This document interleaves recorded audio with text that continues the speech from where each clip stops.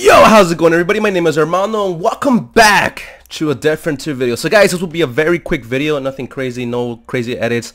It's just basically about the new update that came out for Death Frontier 2. So this one is honestly very controversial. At the same time, I'm not too mad about it because honestly, you need, in order for a game to survive, they need some sort of way to make money, because you know, nothing can be done for free. You know, it's impossible. It's nearly impossible to do something for free. Servers gotta be paid, the man has to be paid for his time. So I understand why Gold Member was added to Death Frontier 2.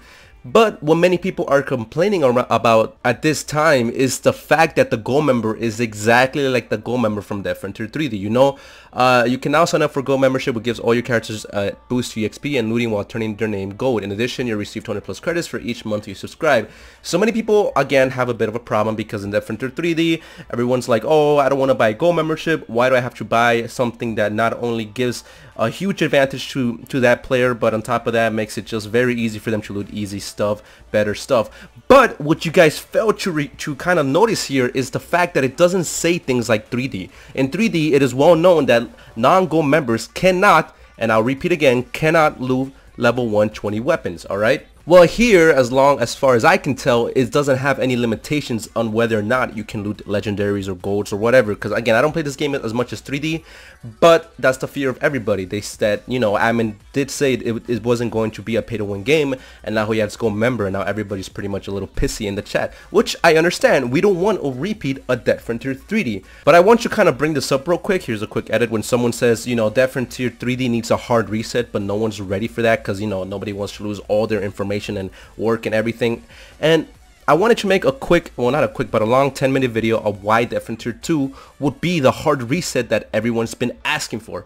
This is why the past couple of months has just been nothing but updates from the admin. And you know, I gotta give the man a little bit of credit here. You know, he's trying here, guys. He's actually trying. He's trying to give the game more content, you know, more things where people can actually go in there and explore. You know, he's adding all this, you know, gear, different ways of, you know, engaging in the game, different ways of how to interact with the zombies, with the community. And of course, it's gonna be hard to get this game up to the 22,000 active players, if I last remember that it had. But if he does things right, it should go in the right direction. Let's take a look at the Death Frontier 2 general, and again, the community is going crazy right now. Everybody's like, oh, Gold Member, this and that. Oh, it's the same thing, pay to win, blah blah blah blah. Oh, we're gonna repeat again of 3D. And honestly, again, I'll repeat it, I don't think it's going to be the same thing as 3D, which I honestly can't see a pay to win. Yes, those people will have better chances to loot things. Yes, those people will level up even faster. But at the same time, it's still a grindy kind of game. As long as he doesn't make the same mistakes from 3D, I feel like Death Frontier 2 is still on a non-pay to win. It's just my opinion, guys. This isn't facts. It's just what I think. Of course, I could be very wrong on this. You guys can discuss it in the comment section below. But honestly, I feel like this update here was just very interesting, you know? So again, guys, is this pay to win? You know, is Gold Membership going to ruin the way Death Frontier 2 is going?